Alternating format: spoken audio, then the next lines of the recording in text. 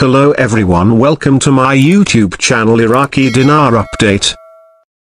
Today, I want to talk about a very important topic that has been causing a lot of confusion and misinformation among investors at the Iraqi Dinar and the upcoming budget changes. Recently, news hound guru Jeff made some statements that have stirred up quite a bit of discussion.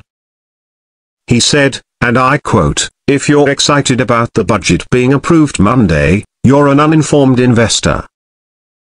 What does this mean? Well, according to Jeff, the rate of the Iraqi dinar is not going to change just because the budget has been approved. The reason for this is that budgets are calculated based on the current value of the currency, whatever that may be. In the case of Iraq, the budget for the upcoming year was calculated using a dinar rate of 1,310. This means that the next opportunity for the dinar rate to change would likely be either during the mid-year review in September or October, or during the next budget period in 2025. However, for the rate to change, the Iraqi government would have to suspend the current year's budget and consider amending it. Now, this is an important point to understand. Many investors have been eagerly awaiting a potential revaluation of the Iraqi dinar, which would lead to a significant increase in its value.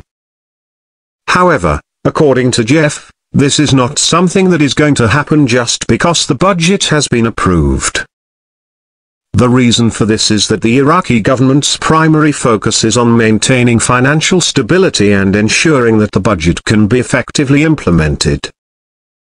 Revaluing the dinar would have far-reaching implications, not only for the Iraqi economy but also for the country's international relationships and trade agreements.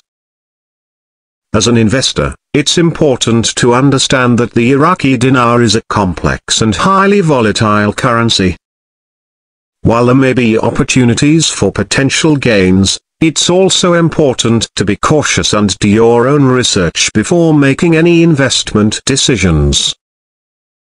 One of the key things to keep in mind is that the Iraqi government is primarily focused on ensuring the stability of the economy and the implementation of the budget.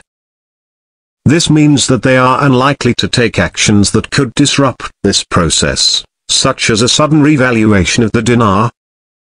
Additionally, it's important to remember that the Iraqi dinar is heavily influenced by a variety of political, economic, and geopolitical factors. These factors can change rapidly and unpredictably, which can make it difficult to predict the future performance of the currency. In conclusion, while the upcoming budget approval is an important event, it is not necessarily a signal that the Iraqi dinar is about to be revalued. Investors who are excited about this prospect may be uninformed or misinformed about the realities of the Iraqi dinar market.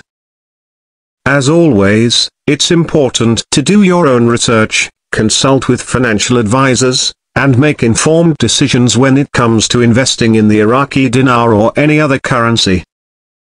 By staying informed and making smart choices, you can increase your chances of success in this volatile and complex market.